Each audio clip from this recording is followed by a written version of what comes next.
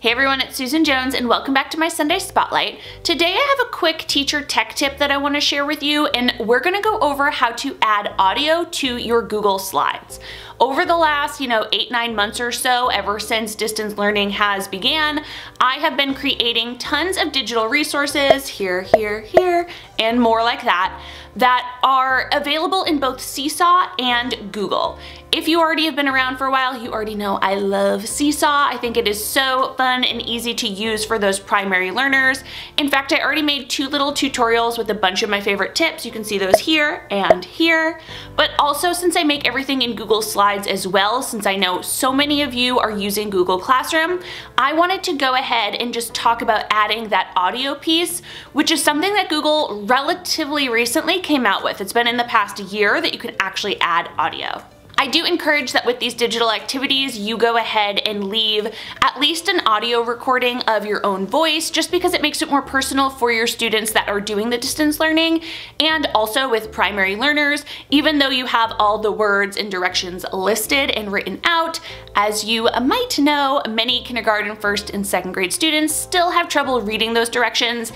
And even if they can actually decode the words, sometimes they still have trouble following them. So if you go ahead and insert this little audio into your slides, students can just click the instructions, hear your voice, feel a little comforted, and know exactly what to do. And that way they don't have to keep calling their mom or dad over to go ahead and, tell me what to do next, what do I do next? They can just click play on your Google Slides and listen to your instructions. We're gonna hop into a little screen share where I show you how to do this, but before I do just that, make sure you like this video and subscribe to my channel. That way you can get all of my new videos that I upload each week. And also, what other teacher tech tips are you looking for? Is there something in the tech world that you've been wondering what to do, especially with creating lessons for your students? Go ahead and ask me those questions down in the comments and I will try to make more videos like this. Let's go. So here I am in Google Slides, and this is one of my my digital reading comprehension passages. This is the one for long vowels with silent E. Now, like I said before, in Seesaw, I encourage teachers to go ahead and create their own audio instructions for a couple of reasons. Number one, it helps with students hearing their own teacher's voice. And number two, again, when you're dealing with kindergarten, first and second grade students, it can be easier for them to listen to your audio instructions instead of relying on them to read them on the screen.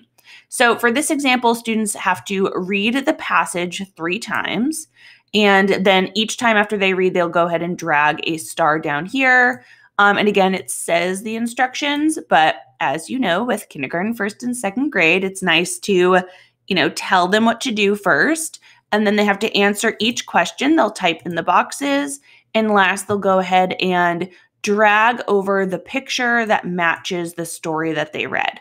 So if that's the instructions, what I can do is I'll want to add some audio to this slide that I can tell students to click first. So in order to do that, there's a few different steps you'll have to take to insert your audio into Google Slides. And the first thing you're going to do is record your voice saying that. So if you record your voice on something like your iPhone, you can do that, but it's important to note that for Google Slides, you will need to have it saved as an MP3 file. So I find if I'm already at my computer, the easiest thing for me to do is go to an online voice recording site, and I will list a couple in the in the description down below. But this one here, onlinevoicerecorder.com, is very simple. So let me show you how to use this one. Basically, as it says here, click the button and start recording. And just be aware that, there's ads everywhere. This is an ad. Don't actually press start here. So you'll click right here. Click the button to start recording. Hi students, it's Mrs. Jones. For this passage, what you're going to do is read the story 3 times. Every time after you read, I want you to drag one of the stars over to cover up the stars on the bottom. Then there are 2 questions I want you to answer. And last, you'll want to look at both of those illustrations and drag over the one that matches the story you read. Have fun, and I'll see you tomorrow. So that's just an example of something I might say. You can quickly hear yourself play it back. It's Mrs. Jones. For this we won't play the whole thing. And all you do is press save. You will see that has showed up down here. It went to my downloads, and it is an MP3 file. You can see that it is saved already as an MP3. So that's step one, record whatever you want. Now, the next step you need to do is you'll actually have to go to your Google Drive, because when you add audio into your Google Slides, it has to already be in your Google Drive. So here's my Google Drive. I'm going to go ahead and upload it by pressing New, File, Upload. And again, mine went to my downloads. And here it is right here. This is the last one I did, 27 seconds long. You might want to, name them once it gets in here. So here it is. It is complete. Perfect. Okay. Once it's in your Google Drive, the next step is for you to go back here, and you will go ahead and insert audio. And you will look at my drive. Here's the newest one. Like I said, you'll probably want to go ahead and name them, and you can do that back here in the Google Drive section, just to show you really quickly. This was the one that was just done. So you could you could press rename right here. All I did was right click there, and you could press rename long vowel passages instructions.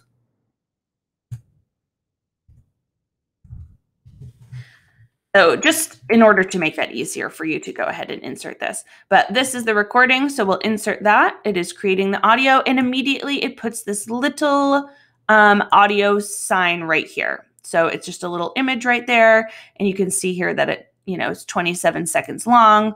And when you click on it, this pops up over here. If it doesn't, you can press it right here, format options. And you have a couple options here. You can choose to start playing it on the click, so students will have to click it. You could also start playing it automatically. So once students are on this slide, they will hear your voice right away. So that could be an option. You have some, size options if you want to make it a little bit larger.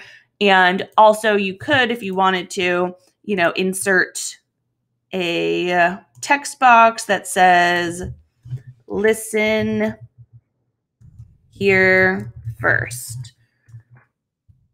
And, you can make it really big. You can make it bold. Just another way to try to get them to, hey, come over here, listen to this first, whatever you want to do. So they would simply click it. And hi, students, they can hear me. For this passage, what you're going to do is read. So that is a very easy way to go ahead and add audio to any of your slides. Now, if it were a passage, this one in particular, this example, students have to go ahead and decode the passage. So that is an important part of the assignment. If, however, this was maybe a different assignment where there was like a paragraph of text that maybe your students can't read, you could also go ahead and add some audio files here that would actually read the passage for them, if that's not what you're assessing. Like I said, for this example, I actually want to make sure that students can read this themselves, and instead I'm just giving them the directions. So you would do that on every slide. Of course, for this one, with this audio file, this explains all of the different passages. So what you could do if you're only assigning one at a time is you can actually just copy and paste this into each of the slides, and as you assign them, they can follow the same directions. I almost forgot to share this, so I actually just hopped back on to this screen. So when you go ahead and insert your audio, it is important that you share the audio. So you have to change the settings. So when you go to your Google Drive, and let's say you changed the name of it like I did here, long vowel passages instructions, you want to right click it and press share. When you do that, it will pop up like this, and you can see here that it is restricted. So they're not going to be able to listen to it. You actually have to do anyone with link and press done. So once you have shared that now, and you don't have to change anything over here, it's already changed for you, but this way when you actually share this with your class, or if you're a TPT and you're making it for other, teachers. Otherwise, they will not be able to listen to it. So that is how you go ahead and add audio to your Google Slides presentations if you'd like to do that with your kids. The two main things to take away is that the audio file must be saved as an MP3 file, and also it has to be already added to your Google Drive in order to insert into those slides. Now, I did mention in the video that you could go ahead and take a voice recording on your phone. If you do that and send it to yourself, just know that it is saved as a M4A, I think it's called, file. It's not an MP3. You can still use it. All you'll do then is, once it's saved on your computer, is type into Google, type in audio converter or audio voice converter, something like that. And I'll go ahead and link some of those in the description as well. And you simply insert your audio file, that's the M4A, and you press that you want it to become an MP3, and it just converts it, and you just save it right there for you. Now, there are quite a bit of steps to follow in order to make this work for you. So if this does seem too cumbersome, you can also use a screencasting type software. Like, I use Screencastify. It's just a little app that you can put onto your browser, and that way you can actually take a video or voice recording of yourself and actually show students how to do the activity with a screen recording. I talked about that in one of my distance learning videos. I'll put the thumbnail right here, and I will link that in the description as well if that is the route you want to take instead.